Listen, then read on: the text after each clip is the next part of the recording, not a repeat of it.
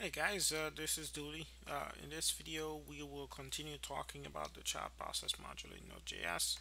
In the previous video, we talked about the fork function, where we were able to start a child process using just a JavaScript file, which is just a Node.js program, a program that you can start with the node command on the command line.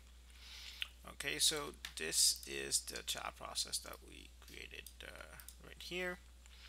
Okay, you can see that this child process is sending messages to the parent process, and the parent process is listening for those messages and doing something with it. In this case, printing that message to the console. Alright, so what we were able to show in that last video is that the child process can send messages to the parent process as long as it is created with the fork function. And the reason for that is the fork function, when it creates a process, it also gives these processes a channel of communication, which is called an IPC channel, inter-process channel. And what this allows these processes to do is communicate. And what we've shown in a previous video is that the child process can send messages to the parent in that way by using process.send. Now, today I want to show that the parent can do such a thing as well, sending message to the child. And that's by using the child.send function, which is the same function but essentially going backwards. Alright, so let's think of a way here to send messages to that child. So let's say every second or at some interval, we want to send a message to that child. Alright, so let's do an interval here. Let's set an interval. Okay, set interval. Oops. Let's create a function that's gonna fire every second, let's say. Okay, every second, what would we like to do? We would like to send some message to the child. So child that send. Okay, let's send some object. Okay, because it doesn't have to be a string. It doesn't have to be some simple string, simple number. It could be an object. Could be as complicated as as a server, a socket, or it could be as simple as just a number. So let's just go somewhere in the middle and create a small object here we can send to that child. So let's create some sort of a user object. So we got a name. Let's give that name an age. Let's say 30. Let's give it a city. Okay, that's as much as we're gonna go. Okay, so what this is going to do is every second it's going to send a message to the child. Now for the child to receive that message, just like the parent did in the previous video, it listened to the message event. That's what the child is going to do. Alright, so process that on message. Okay, when you get that message, let's create our function here. Oops. Okay, now that message is going to receive some data. Let's just call it user data. Okay, now what is going to happen here?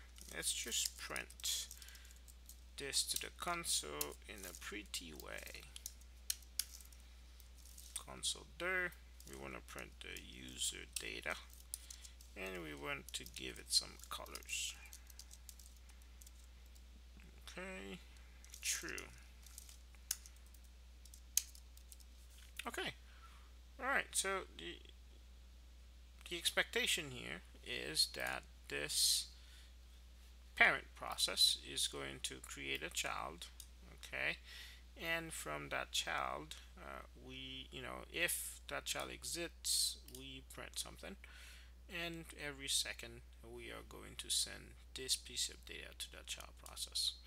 Okay, and that child process is simply going to receive it every second and print that statement right here. All right, so not to get confused, let's go ahead and stop sending messages to that child process. Let's just remove these things that we don't need anymore. Okay, we don't need to pass these arguments no more. Now let's go to that child process and just get rid of all this. Okay, this was some previous video stuff. I'm removing them just to be clear what is happening. Alright, so let's go back to the parent. The parent is simply creating a child process. Okay, and listening for the exit event on that child process. If it exits, we're going to print child terminated, and every second we are going to send messages to that child, and that child is of course listening for those messages, and whenever they are received, they are printed to the console. Alright, so let's run this and see what happens. Boom, boom. So every second we get a ping telling us, hey, here's some data, here's some data, here's some data. Alright, so that's going to continue forever, but let's say we don't want that. Okay, now all we have to do is to clear this interval. So let's go ahead and give it a name. Let interval equal. Okay, so now what we can do is clear that interval after a certain amount of time. So let's say after 5 seconds, for example. So let's just set timeout here. Set timeout for 5 seconds. So at the 5-second mark, I want to clear that interval. And that interval name is just interval. Alright, so let's see what happens. Oops. Okay, let's run that. Boom, 2, 3, 4, 5. What happened? Okay, it stopped sending messages, but it hangs. So you can see as I press enter here, the program did not terminate. What is the issue? Well, it turns out this is expected behavior in NodeJS. Okay, let me make sure I end this. Okay, alright, so the issue here is that the child process is still listening for a message event.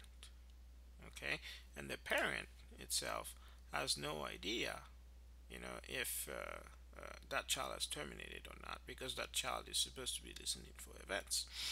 Now what you want to do is to make sure that child terminates by killing it. As bad as that sounds, what you want to do is kill that child. Alright, so inside here, after those 5 seconds, let's go ahead and do that. So let's do child.kill here. Okay, now that we guarantee that the child process exits, and 2, 3, 4, 5. Okay, now your program terminates normally. It's whenever you have the child process listening to something, messages from the parent, you want to make sure the parent sends a kill signal whenever it's appropriate for that child to die. Alright, so this is the video, guys. So this video was to show how you can have the parent send messages to the child, as the child could send messages to the parent, as we've seen in the previous video. And I also wanted to show that you can send objects and not just strings as messages, or just small numbers. You can send objects as complicated as let's say a server object, for example, and you can send objects that are very simple as well. Alright, so this is the video, guys. I have plenty more videos coming. Please subscribe to the channel if you want to have if you want to see more of these.